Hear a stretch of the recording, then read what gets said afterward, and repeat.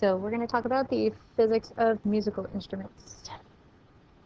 So the first group of musical instruments we're going to talk about is the string family. So string family includes guitars, banjos, violins, anything that has a string is a string instrument. So all of these stringed instruments are based on standing waves. And so in here on the standing wave, you can see we have one loop. In this one loop, we have 1, 2 nodes. Nodes are the areas of no movement, so those are the little dots. Antinodes are areas with greatest amplitude, which are right here. So there is one antinode. So to make sure we understand the difference between these particular vocabulary words, a loop is this entire structure together. The antinode is just the area right in the middle of maximum amplitude. So even though the numbers are the same, they are different conceptually. Then in terms of wavelengths, we're looking at this solid line right here. And the solid line is only a crest. To be a full wavelength, you have to have a crest and a trough. So this is half a wavelength. So the question first is, how do you tune or change the pitch in a stringed instrument? So anyone who has done strings or who has a friend who plays stringed instruments, you know you tune by tightening or loosening.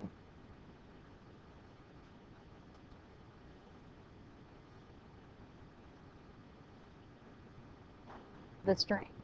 So if you need to make a higher pitch, you tighten it. If you need to make a lower pitch, you loosen it. And so what it does is it not only changes the tension inside of the string itself, but it also slightly changes the length of the string. And so length is what really adjusts that frequency or that pitch that you hear. So then the question is how do you change the pitch itself on one string? And so that's where the position along the neck of the stringed instrument. So if we were to go back and look at one. So the neck of the guitar right here, where you put your fingers along the strings, determines which note you're playing because it's changing the length of the string. And so you change pitches or notes by moving your hand along the neck or along string. And this changes the length of the string, which then changes the note that you hear. So the next thing we're going to talk about is on a particular string, we're looking at different harmonics. So the first harmonic means that we have one loop on the string. This one has 2 loops on the string, so we call this a second harmonic. So you can probably guess that this one, since this one string now has 1, 2, 3, 4 loops, this will be a fourth harmonic. Now in terms of what this means with an instrument, this first harmonic tells us that we have one loop in the first harmonic. So we have half of a wavelength. So this is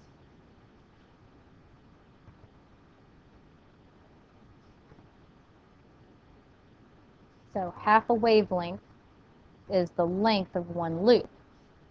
For this one, the same string for the second harmonic, then you have a crest and a trough. So the length is the wavelength. For this one, the length of the string includes 1, 2 wavelengths. So here the length of the string is 2 wavelengths. Now here I'm using the L for length of string. If it were instead asking you about length of loops, then this would be half of the wavelength. So the length of this loop plus the length of another loop would be the wavelength. This one has 4 loops in the string. So just keep that in mind. Make sure that you're looking for whether it's asking for the length of the string or length of a loop. So as example, using some numbers, we have a first harmonic. And so to make it easier, I'm going to go ahead and just draw it. So first harmonic means we have one loop. So one loop, first harmonic. This string is 0.3 meters long. It's asking for wavelength. So here we have just a crest. So to make a full wavelength, we would also need the trough. And so the wavelength would be this length plus the same length again. So it would be 2 times the length of the string.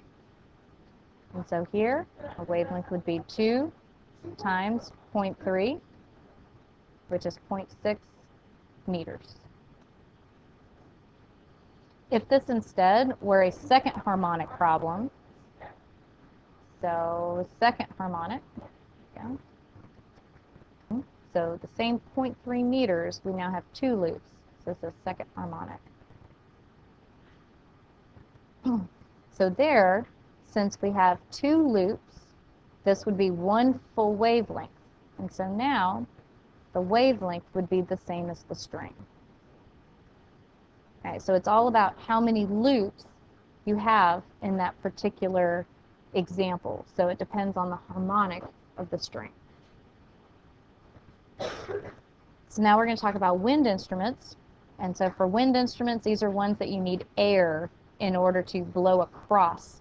So what you should notice is that these are all woodwind instruments, these saxophones, oboes, flute, piccolo, clarinet. These are all tubes. And you can tell that they are tubes because they're open in the middle. The brass family are also just tubes. It just so happens that the tube is wrapped around in coils, but it's all still tube-based. So the way that we're going to look at wind instruments compared to strings is instead of a string, we have a tube. So we're going to look again at standing waves. It's these standing waves inside of these objects that are creating these sound waves. And so over here on our loop that we have for a standing wave, we have our 2 nodes. So this is a node. Nodes have no motion, no movement. They stay stationary. And so because of that, these are also ones that will be fixed. So these nodes are in fixed locations. This area right here is again called the antinode. Antinode is the area of maximum amplitude, so there is motion. So this area we consider to be open for movement. Now these fixed and open terms are become very important over here with closed tubes and open tubes. Closed tubes are ones where one end is closed, the other end is open. So according to our picture over here, an open area of a tube will have an antinode. This closed area is considered fixed, and so the closed area will have a node. So we have a node at the closed, antinode at the open. So now we need to draw the standing wave. So we go from node up to antinode. And of course, it's reflection, like so. Now, if I were to take another color up here, we can imagine that this part of the loop from node to antinode could potentially extend outward to complete said loop.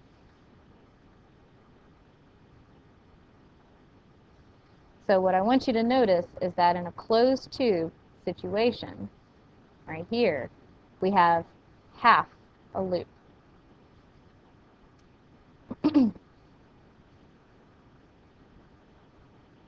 Now for open tubes are ones that are open on both ends. So this end is open, this end is open. So anytime there is an open end, we have an antinode.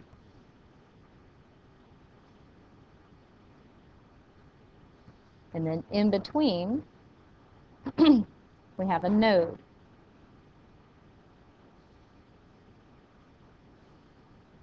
So we're going to draw antinode through the node and then to the next antinode. And of course, we'll have its reflection. So again, if I were to complete these, we would have the end here with a node.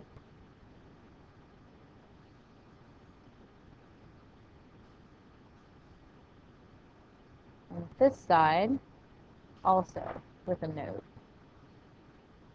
So what I want you to notice is that now we have one loop here and one loop here. So we have half a loop, half a loop. So an open tube has a total of one loop. So one loop included within that tube.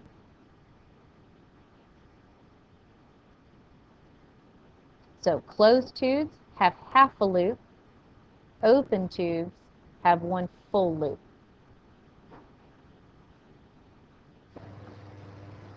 We're going to start by drawing the initial standing wave and its reflection. And so this is going from node to antinode, which is here to here. So our tube is located on this much of that initial standing wave. So the question is how much of a wave is this area? So this area is 1/4 of the full wave. So 1/4 of the wave. 1/4, 2/4, 3/4, 4/4. So then if we were to be given the length of this particular tube, how would we find the full wavelength? So if this is 1/4 of the wave, then we need 1, 2, 3, 4 of these lengths to make one full wave. So the length of a closed tube would need to be 4 times that length to give you the wavelength created by this tube. Now for open tubes, since we have an antinode here and an antinode here, we're again going to draw the standing wave.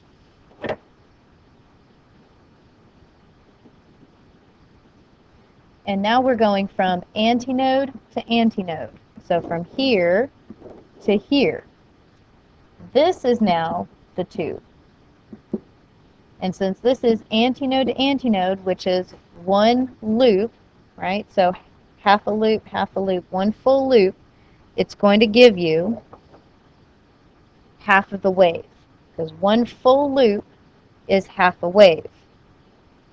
Since it's half a wave, to get the wavelength, we need 2 of them.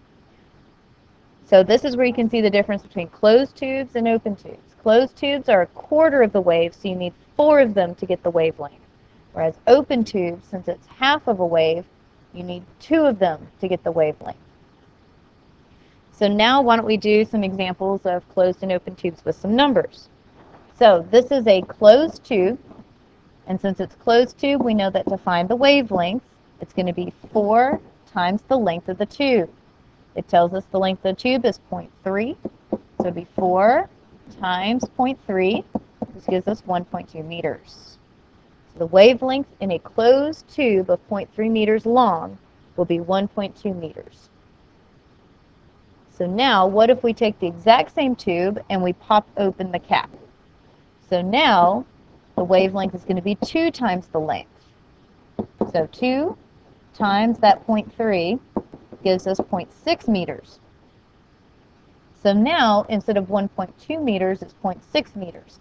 So this is how you can take the exact same tube, have it closed on one end for one sound, open it up to make another sound. They make completely different pitches depending on if they're open or closed. So now let's do the classic water bottle. So for me, I have to draw these out. because if I'm just looking at words, I can't figure it out very well. So I'm going to draw, start with a bottle. So this is one of those little teeny ones because it's only 16 centimeters tall, which is 0.16 meters. Now, the way that blowing across a water bottle or milk jug or anything like that works is it's the air inside here that is vibrating. So the amount of air determines the frequency that you hear. The first thing we have to do, since we have the length of the bottle, is we need to find the wavelength of that sound wave. Since the bottle is closed at the bottom, this is considered a closed tube. So wavelength is going to be 4 times the length. So wavelength is going to be 4 times that height of the bottle, which is 0.16, and so we get 0.64 meters for our wavelength. Now that's not what we're asked for. We're asked for frequency. One number that needs to be given is the speed of sound in the air. If it's not given to you, the speed of sound should be 340 meters per second, and that's for air. So the next step here is we have the speed of 340 meters per second. We have the wavelength of 0.64 meters, and so we're looking for frequency. Question is, how do we find it? Well, from the waves unit, we have an equation for that. V equals lambda F. So 340 equals 0.64 times F. We divide on both sides. And so we get a frequency of 531 hertz. So that would be the frequency that you would hear. Now, since this is not usually how you play these bottles, they usually have some water in it. Now we're going to do the exact same thing, but we're going to put some water. So we're going to have the same bottle. The same bottle is still the same height, 0.16 meters, but now it has some water in it. The water, since it's 6 centimeters, is the same as 0.06 meters. So the question here is, since the air is what creates the sound wave, what is our height now? Well, we have the height of the bottle, which is 0.16, but we also removed 0.06 meters of that height of air. So the height of the air, or the length of this closed tube, will now be 0.1 meters. This is what we're going to use to find the wavelength, which then will find the frequency. So it's still closed since there is a bottom to this tube. Now it's just the water level. So lambda is now going to be 4 times the length of air, which is 0.1. So our wavelength is going to be 0.4 meters instead of 0.64. Then we're going to do the exact same thing. V equals lambda F.